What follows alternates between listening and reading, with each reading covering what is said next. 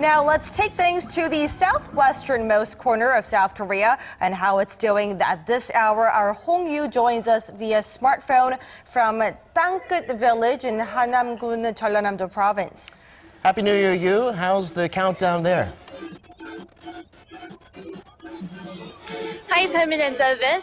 Right now I am at Ttangkkeut Village, and right after the countdown, the fireworks exploded up in the sky and the scene was absolutely beautiful. People were hugging and clapping to welcome 2019. And here, Ttangkkeut Village is a well-known place for the beautiful view of sunrise and sunset, as hundreds of people gather here at this location to see that. People from all walks of life are slowly gathering here. The crowd will witness the first sunrise of the year at approximately 7:40 a.m. Korea time. Nearby hotels and guest houses are reportedly fully booked as people are staying overnight and as they are waiting to see the sunrise. Back to you and Happy New Year, Semin and Devin. All right, Hong-yu down in Ttangkkeut Village in the southwestern part of Korea.